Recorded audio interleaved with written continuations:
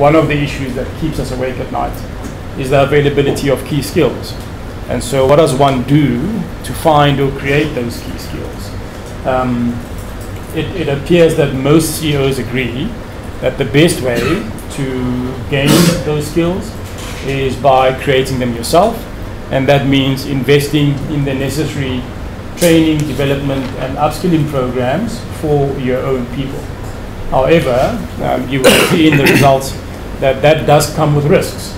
And what I mean by that is the more you train and upskill your people, the more difficult it becomes to retain those people, because they become more attractive to the broader market, and they become more mobile and dynamic as members of the workforce. On this particular slide, we look at 4 key forces that are driving the upskilling imperative globally. The first one is the increasing rate of automation with the advent of the 4th Industrial Revolution. And here we look at the expected impact and on various level employees of more automation over the next couple of years, taking into 2030 and beyond. The second force that we look at is, again, the decreasing talent availability that I spoke of earlier. The third force is the decreasing mobility of skilled labor and what's happening in various markets around the world. And then lastly, we add on to that a demographics and population analysis and the impact of aging talent pools around the world, with regions such as Europe facing this problem of aging populations, contrasting a region like Africa where we have the youngest population.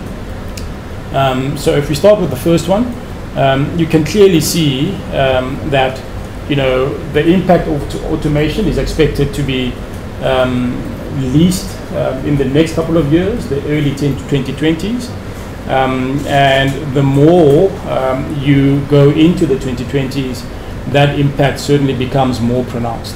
And that becomes more apparent, particularly when you look at the low education and the medium education jobs.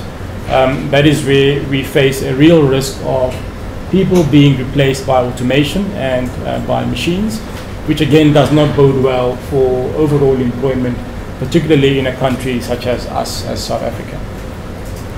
Then on the second one, decreasing talent availability. This graph analyzes what is happening to unemployment. And so whilst the trend suggests that globally more and more people are becoming unemployed, we of course know that it is very different in our country. But globally it still does present a risk for CEOs in that there's a lower and lower number of people with key skills that CEOs are looking for that become available. And of course those key skills that CEOs are looking for are extremely hard to find. Skills such as emotional intelligence, soft skills, skills that are difficult to teach or automate, those that are actually the skills that are few and far in between. Then on the third pillar there, we show the decreasing mobility of skilled labor, and that's through the question, is cooperation amongst governments and businesses leading to greater movement of skilled labor between markets? And you can clearly see there the varying percentages that are being achieved in various markets around the world, and contrasting that between 2015 and 2020. Most of those markets, except Africa and Asia Pacific, showing an increase between 2015 and 2020, and the regions such as North America being as high as 75%.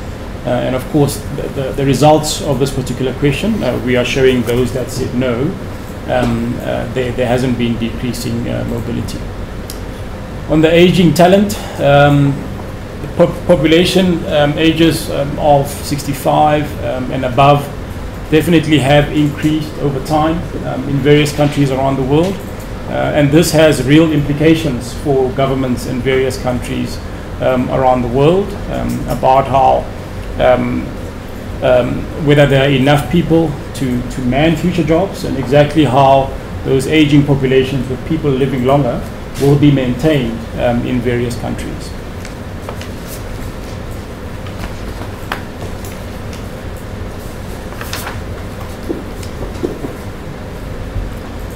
If we analyze what CEOs are doing in the more mature talent pool countries, and look at how they are responding with regards to what they need to be doing in upskilling their people, the type of programs that they are investing in, you actually get quite a surprising picture.